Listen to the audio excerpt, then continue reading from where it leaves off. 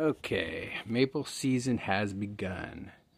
I want to cover a couple of species that are related to Japanese maple, very closely related. Acer Serolatum and Acer Fabry.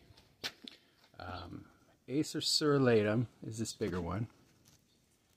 Very similar in many respects to Acer palmatum.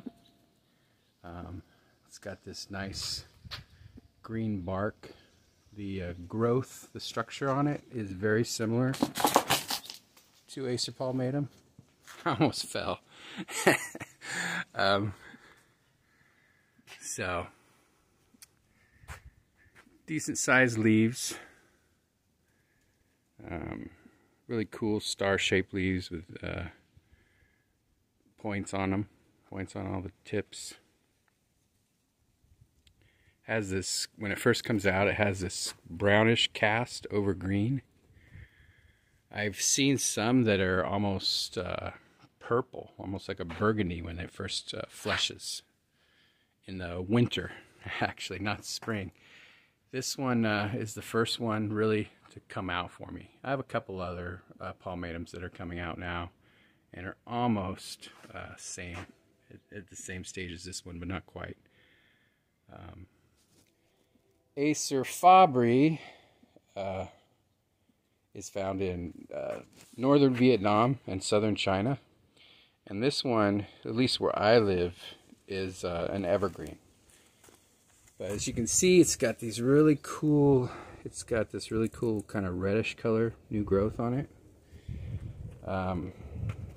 Looks kind of like a ficus tree to me, but oddly enough, it's very closely related to Japanese maple. It can hybridize with Acer palmatum, Acer Fabry, also called the Faber's maple. So Acer Serolatum is from Taiwan, and it's endemic to Taiwan. It's only found there. The largest species of maple in Taiwan, it gets about 60 feet tall there. But in a garden, I'd expect, 25 feet, 30 feet if you give it the space. Both of these maples are probably only hardy till maybe zone 7. I know you can push it at zone 6, but you're pushing it at zone 6. Probably Acer Serolatum is will probably survive zone 6 better than Acer Fabry, although I'm just guessing. I'm in zone 10A, so I don't really have a problem with these. As far as I know, they both do really well in very hot climates.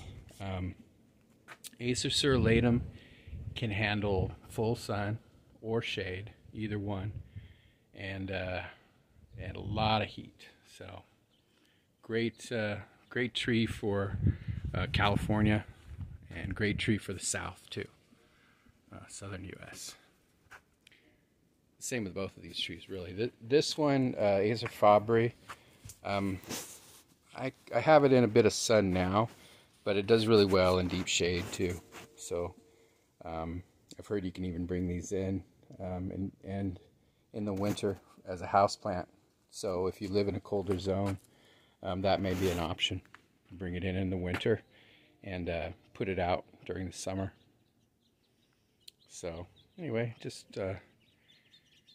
something to look at until all the palmatums are out. But so Acer Serolatum, the Taiwanese maple, and Acer Fabry, Faber's maple.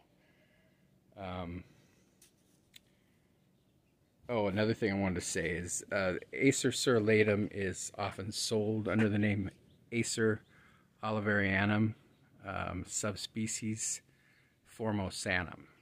So you might want to look for it under that. It's kind of rare. You're not going to see it in a lot of places, but it does show up every once in a while.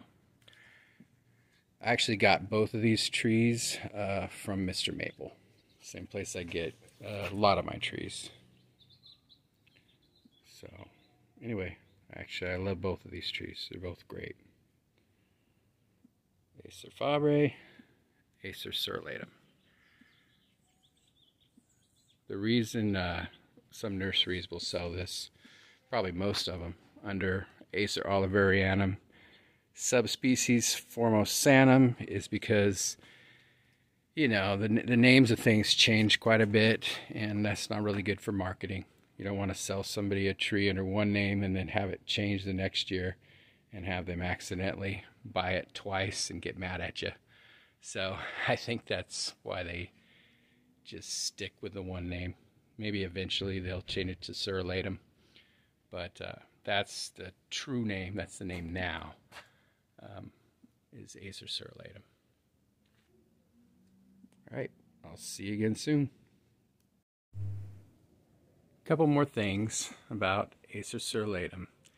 I forgot to mention, great fall color. Bright, bright orange and red. So that's something to look forward to. And for me, it actually doesn't turn until December. This tree has very short dormancy period for me here in California. It's literally like 1 month, maybe a month and a half of dormancy. It's the last leaves fall off around Christmas, and then the beginning of February, it's fleshing its leaves out again. So, also excellent fall color.